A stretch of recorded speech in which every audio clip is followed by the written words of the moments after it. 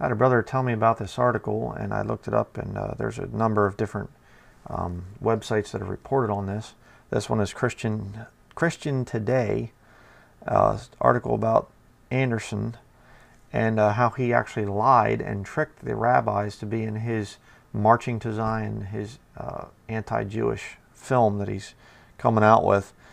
But it says here, I'll show you the article, put it up on the screen.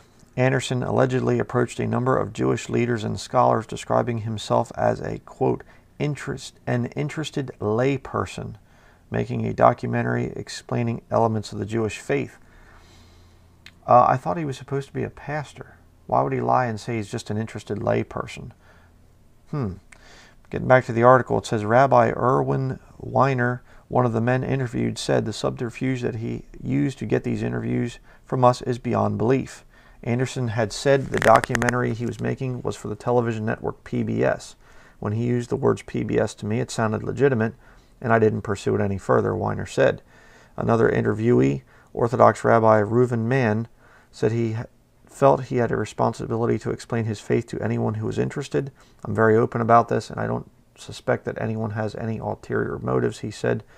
Mann described the interviewers as polite, curious, and knowledgeable. Jeffrey Chesnell, a Jewish ceremonial leader, said that his interviewer told him he was working for a Los Angeles-based film company making an educational film.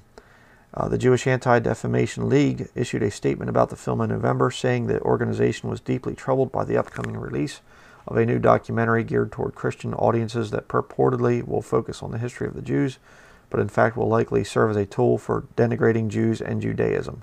And it will. And you know, it goes on there. I'm not going to read the whole rest of the article there. But Anderson said that he is just a layperson and that he works for PBS. He's making the thing for PBS. That's lying. Out and out lying on the part of Anderson there.